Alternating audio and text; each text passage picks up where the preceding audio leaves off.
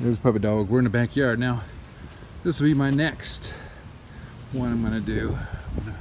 Just raked around here to shape it out again. Had shapes here earlier, and this is leaves left over from the fall. I'm gonna put the stone around here. If you look here, you can see stone I did a year and a half ago. Quite a bit of stone has already been laid. But I want to put some around here and here and that tree, and more around the playground here, but not too close, although the kids don't play there. That tree here and back there and there. Interestingly, I did this tree last year and it's dead, so that might be another video cutting this tree down. I don't know what I'm gonna do there, but you can see all the other stone that's been done already. I think it looks really nice, and it holds all this mulch in here. And I'll also be putting some like around here and on the other end over there. Gotta make sure that I leave enough gap here so my zero turn can drive through there. And then I'll kill off the grass that's close to the stone with Roundup or some kind of grass and weed killer. Anyway, that's the next one right there. All right, let's start putting some stone in.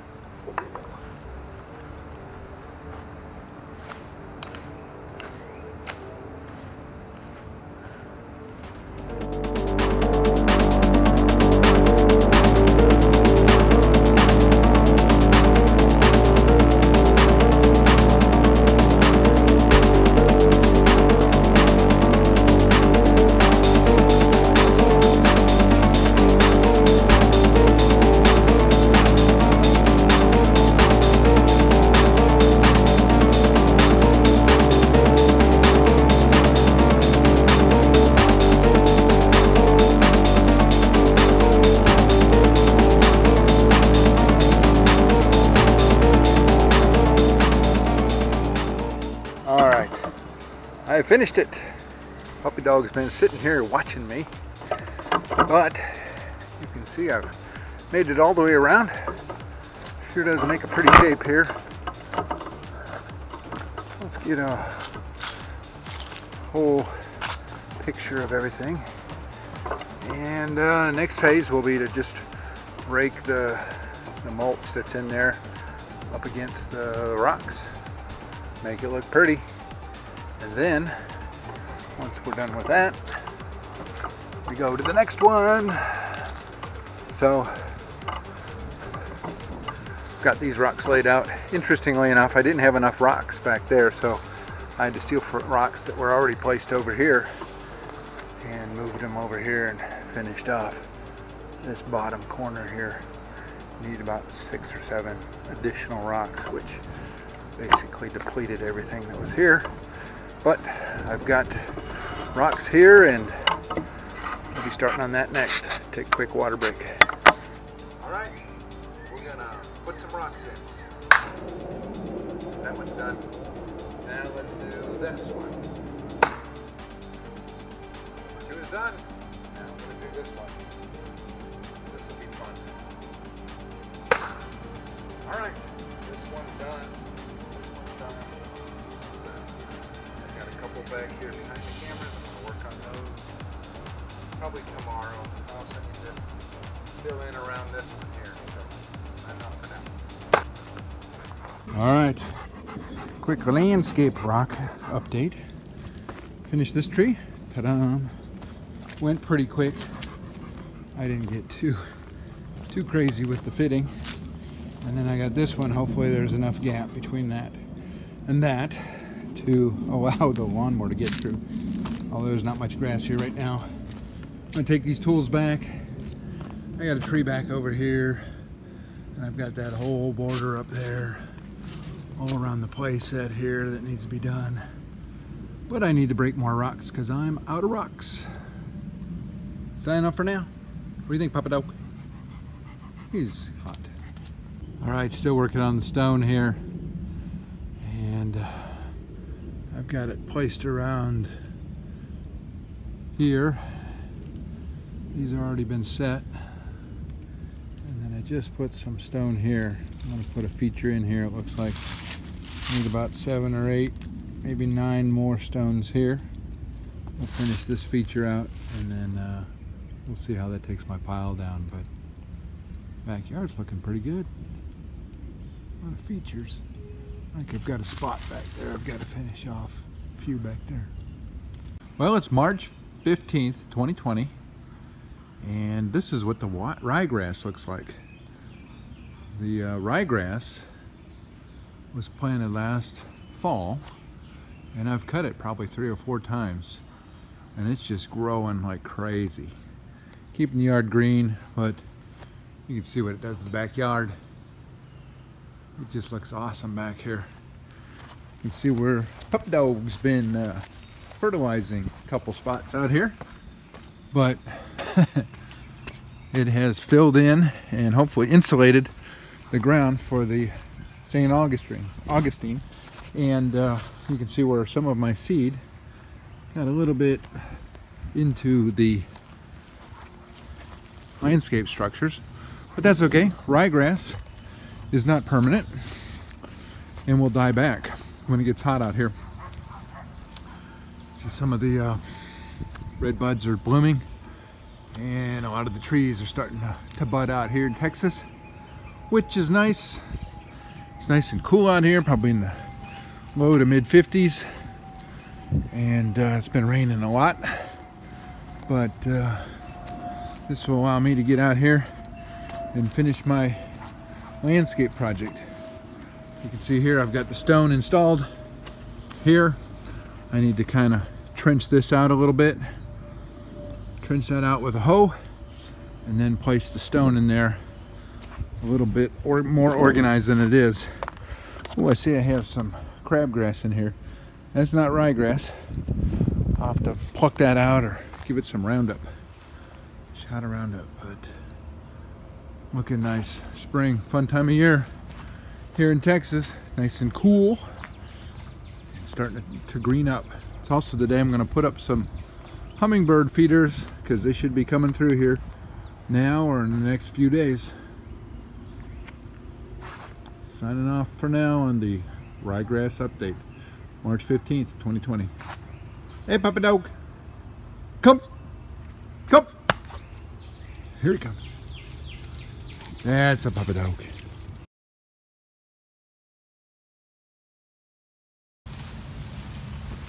Hey there. It's a nice day. It's April 16th, 2020, during the COVID pandemic. I got my COVID grunge going. Got the puppy dog out here with his cone of shame. And today I'm going to try to put in the stone here. I've got this stone in here, but I've got to place this other stone in better spots. So I've got a hoe to help kind of soften up the soil. I've got this nice little tool that I found several years ago. It's good for getting into the dirt and digging things out. And then I've got my claw that can churn up the soil, and I can move that around. Of course, I've got my gloves and we'll be doing that, and I've got Mr. Puppy Dog here. He'll be supervising. So just to save a little time, I'm going to put this on time lapse so you can see how it goes.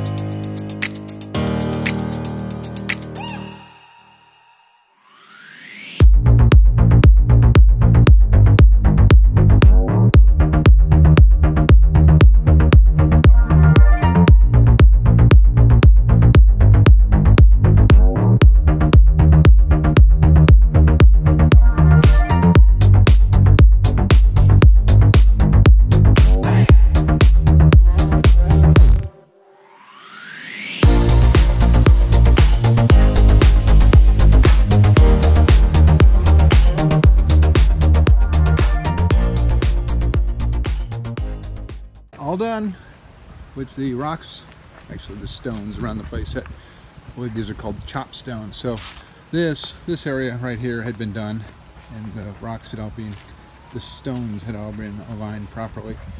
And this is where I had kind of broken up the stones and just laid them out all along here and around. And so this is what I just did today. Looks pretty good. I think it's a good distance away from the swing set. It makes it a little easier to cut around here. I'll put some Roundup on the edges here, kill off the grass so that I don't have to edge and trim every week around the stone. And the lawnmower should be able to get in there. Looks pretty nice. I had to bring in some rocks and stones from some other areas, but that's it for now. Signing off.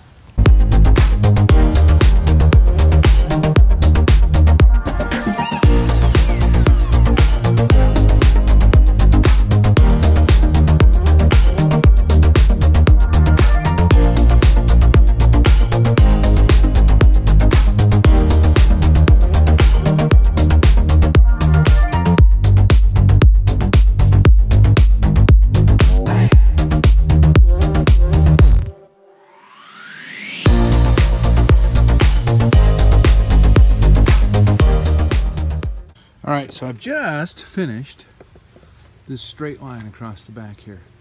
Of course, this is the fence here.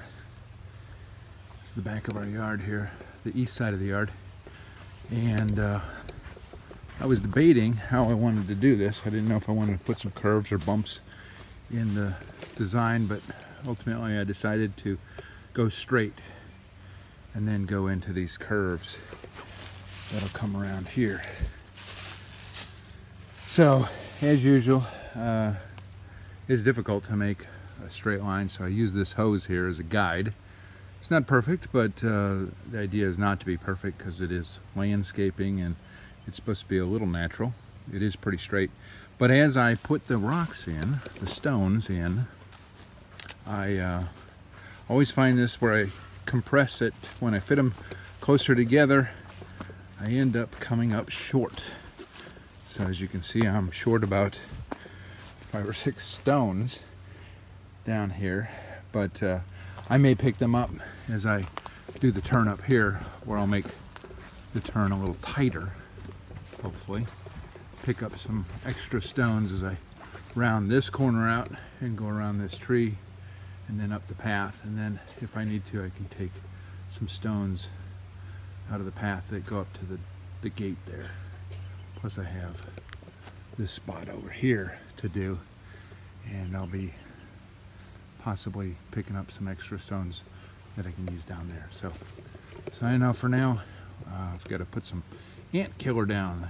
Fire ants are showing up as I pick up these stones that have been here for, I don't know, 7-8 months, and need to take them out so I don't get bit.